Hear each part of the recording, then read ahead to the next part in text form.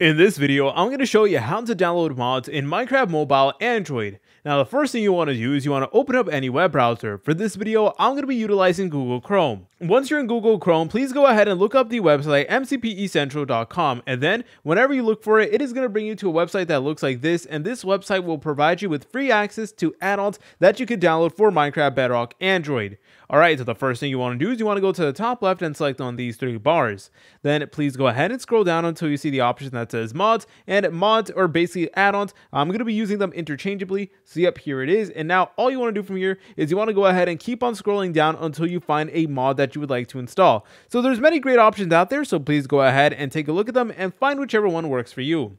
For this video, we're going to be downloading this mod right over here, the biomes add-on, and this basically adds new biomes to your Minecraft game and stuff like that. So check this out. You'll notice that we're going to get a bunch of images over here along with text to go along with this image so that you have more details on what this add-on actually does and what it does include to the game. So what you want to do from here is you want to scroll all the way down until you see this download link right over here. So it's going to say something like download here. So all you want to do is you want to press on that, and then it is going to take you to a download page like this. Now let me go ahead and make something very clear about add-ons. Every single add-on download is slightly different. So some add-on creators make you watch an advertisement beforehand, and then you're able to have access to the direct download. So it really depends on where you're actually downloading the add-on from. So I only suggest that you download add-ons from safe and reliable websites like mcpecentral.com. But anyways, all you want to do is you want to go ahead and press on this button over here, and then there you go. It will now say downloading file. Alright, the next thing you want to do is you want to open up the Google Play Store because we're going to be installing a particular file managing application.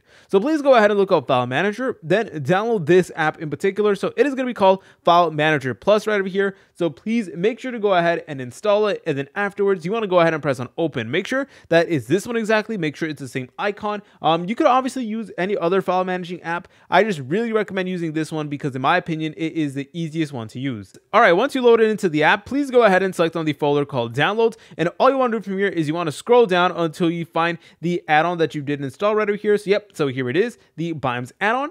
You guys could also use this magnifying glass over here in order to manually type out the name of the file, but all you want to do is you want to long press on it just like so. Then you want to go ahead and press on rename, and what you want to do is you want to get rid of the .zip. So you'll notice that at the end of the file name it's going to say .zip, so please remove that .zip and make sure that it ends in .mc add-on. Now whenever you're trying to download an add-on, always make sure that the file ends in .mc add-on. So that's what I recommend that you guys do, and that's exactly what we're doing right now. So anyways, what you want to do is you want to press on done afterwards. Alright, and then there you go. You'll now notice that the icon of the file has changed, and now what you want to do is you want to long press on it, then you want to select on more, press on open with, select on Minecraft, and you may need to go ahead and scroll down until you find Minecraft. If it's your first time ever using this app, then you want to press on just once or always. It will get the job done, and now it is going to automatically open up Minecraft. Alright, there you go. It will now say successfully imported. Now, let's go ahead and actually generate a brand new world using our add-on. So what you want to do is you want to go ahead and create a world like you normally would,